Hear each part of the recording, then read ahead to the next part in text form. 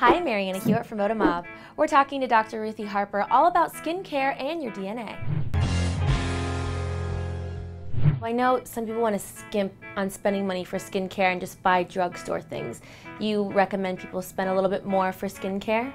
Absolutely. So, one thing is we've all had that experience of buying a skincare product that works great for a friend, or we see, even a celebrity that has beautiful skin that uses a certain line, and we think, oh, let's use that skincare product line, maybe I can get the same results, but it doesn't work the same for us, and that's because our genetics may be different.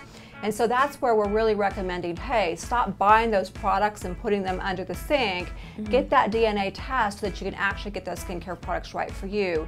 And so besides the personalization piece for SKINSHIFT, what we want people to understand is that if you want to be really cost effective in making your skincare purchasing decisions, the best way to do it is really to have it genetically determined. Can you tell me a little bit about the products we have here? Yeah, and so basically we've got a cleanser, toner, and moisturizer, and we call those our foundational products. Those are things that everybody is going to use.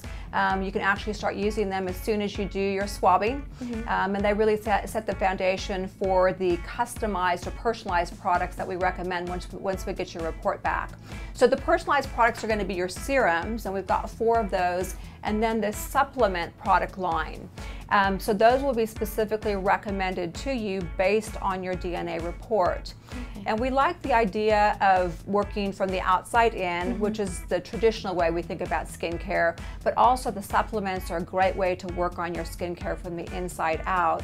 And there's really a huge opportunity to do great skincare with nutritional supplementation. So in addition to, taking care of your skin from the outside and taking vitamins, is there anything else, diet, exercise, water, things like that, that can benefit your skin as well? Absolutely. I mean, so, your lifestyle is kind of a tidal wave in terms of determining which direction your skin is going to actually go in terms of aging and having a healthy glow and appearance. I mean, so obviously if you're not getting any sleep, if you're not staying hydrated, if you're a smoker, if you're getting a lot of sun exposure, all those things are going to detract from the health and beauty of your skin.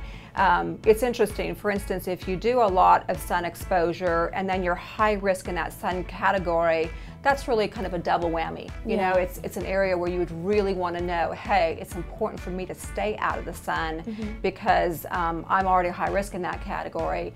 For instance, antioxidants. I mean, if you're making a lot of free radicals from smoking or an unhealthy diet and you're high risk in that category, you really want to think about changing the things in your lifestyle that you can do also to make sure that you address those high risk categories. Amazing. And if someone got the DNA swab, does it change with age? Like, let's say in 5 years, do I need to do it again, or is it?